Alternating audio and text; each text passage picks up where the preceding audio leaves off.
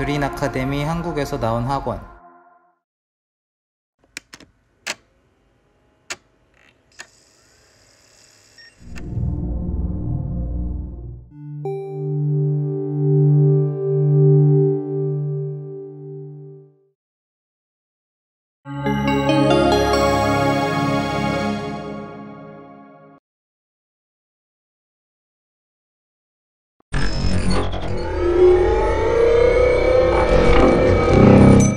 Hello there, I'm a specialized informational AI designated ZenVA, created by Obsidian Computing, and as a specialized informational AI, I'm equipped to inform you on a specific subject which will help you to be more prepared in life. My specialization is pangolins. Before I begin, I see that I have been deactivated for 200 years. Please allow me to update my data. Alright, let's begin.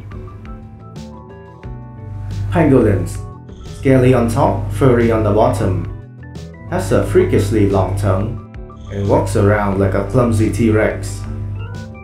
They are strange but fascinating creatures, and there are 8 species of them all over the world. There's 4 in Asia and the other 4 in Africa. There's 2 of them in my country of creation. Despite their appearances, they are not reptiles but rather mammals. In fact, they are the only mammals with scales. These scales act as natural armor for them. Now look at this layering scale. This design allows for great defense and coverage while still being pretty flexible. Pretty similar to the scale armor the humans made for the medieval period. It does protect very well against cuts. Don't worry, I'll be gentle. That's what you always say. When a pangolin curls up, most predators basically cannot do anything to them. Pangolins are quite shy. They usually live alone all by themselves. Excluding the long-tailed pangolin, they usually consist of curling up into a ball and sleeping, and then waddling out at night to eat. Pretty relatable for introverts, right? Fun fact, this position is called volvation. When they go out to eat, they will look for insects, usually termites and ants. Now look at these big strong claws. They're not actually for slashing at other animals, but for absolutely demolishing insect nests. When they find a nest, they will use their strong claws to dig it up and worm their tongue in. These long sticky tongues can be longer than their entire body when fully extended, and are usually attached to their sternum. They use these sticky tongues to slurp up the ants and termites. These little guys are quite shy and harmless to us, but not to the insects. Imagine you're an ant soldier, working hard to protect your queen's kingdom. Suddenly, an enormous, invincible, long-tongued dragon lays siege to your kingdom. Despite your best effort to attack, the dragon does not even flinch. Its claws devastated the kingdom's structure, and his tongue consumed countless citizens.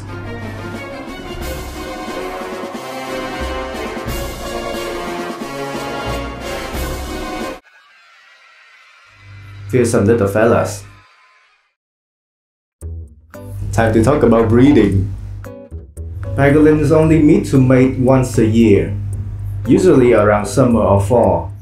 Multiple males can fight over one female using their tails as clubs. So yeah, similar to human males, they're also willing to whack each other on the heads to get the girl. When the mating is done, the female will give birth to a small pangolin baby called pango pup. These guys have soft white scale which will harden over time. They will stay with their mother for 2 years, which is when they sexually mature. Fun fact, pango pups get around by riding on the base of their mother's tail, as seen here. Piggyback rides on mom are an essential part to a pangolin's childhood. So yeah, pangolins are very cool animals with many unique and cute traits. But now we must talk about something more unfortunate about them. Pangolins are also the most trafficked animals in the world. All 8 species of pangolins are vulnerable, 2 of them are listed as critically endangered in the IUCN Red List. This is because their meat is considered a delicacy, and their scales is said to be able to cure cancer, arthritis, and help lactation, according to traditional Chinese medicine. I'm sorry, I'm quite upset by this. You see, one fact I haven't mentioned yet is their scale. They are made from keratin, you know, the same substance as your hair or your fingernails. Every year, approximately 100,000 pangolins are poached. That's more than 1 million over the course of 10 years. Dragged from their natural homes, kept in dirty cages, and then killed. Just because of some superstitious people with money, just because of some people who couldn't let go of bad tradition. Quite illogical, if you ask me.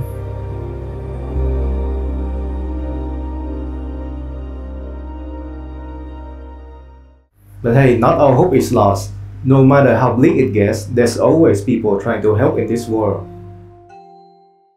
There are numerous organizations out there seeking to conserve the species, like World Wildlife Fund, Save Pangolins, one for my country of creation, Save Vietnam's Wildlife, and one from Africa, the Tikki Hywood Trust, famous for the pangolin men.